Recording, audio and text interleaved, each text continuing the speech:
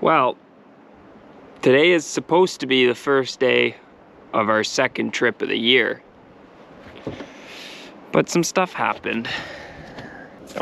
Today's Friday, and on Wednesday we had a pretty major ice storm, and it took out quite a lot of trees on the property, on the farm.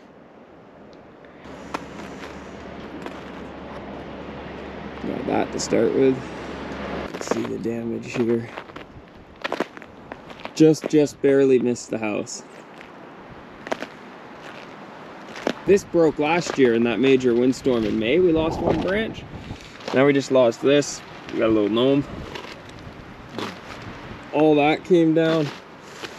Got more fallen branches off of a different tree. This one's really weird because this is the branch end. This is the end of the branch that connects to the tree, but the tree's all the way over there. So it snapped and did like a 180. That's I think it's a red maple. More from another one of our red maples. If you recall, we tapped these maple trees last year, and I didn't have the time to do it this year, but we had a better spring this year, and I think it would have been a good year to tap. But anyways, all this came down. That snapped off, and it looks like it snapped up there further too. We got an aspen that came down here.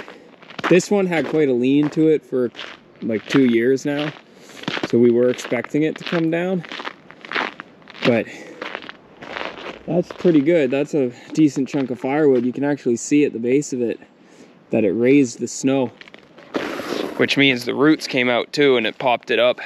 Oh, I'm gonna have to try and cross a river here.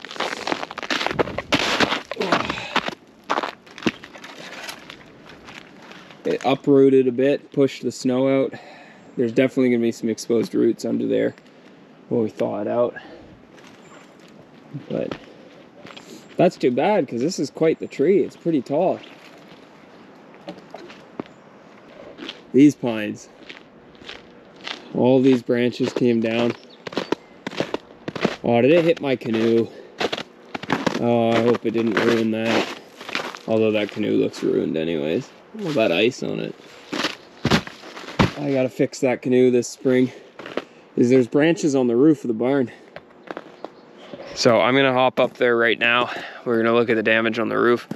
I'm assuming that inspecting a potentially damaged roof by standing on the roof is not what the professionals would do, but I'm not a professional.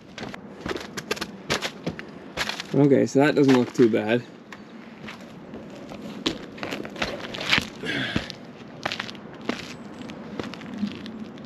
Doesn't look like it put any holes in it or any major dents or anything. It looks all right. That's a big chunk. That's a pretty big thick branch, but it looks like it missed. Took out my father's tiki shack though. Oh, it's scraped. You can see where the bark's peeled off. Probably was right here where the shingles are cut out. But overall, we got off lucky. Our clothesline was taken down. The weight of this branch just snapped the cable. So yeah, that's why there's no trip this April. It's too bad, but there's just too much to do. It doesn't make sense to leave. Also, when you look at the weather, the trails that we were thinking of going on, they could have downed trees too. And so there's a good chance that I was gonna spend this weekend clearing trees anyways, so might as well make it the trees that are on my property, and then we're gonna go burn them over there. So you might get a video of us partying around a fire. Anyways, I'm gonna get after it. Thanks for watching.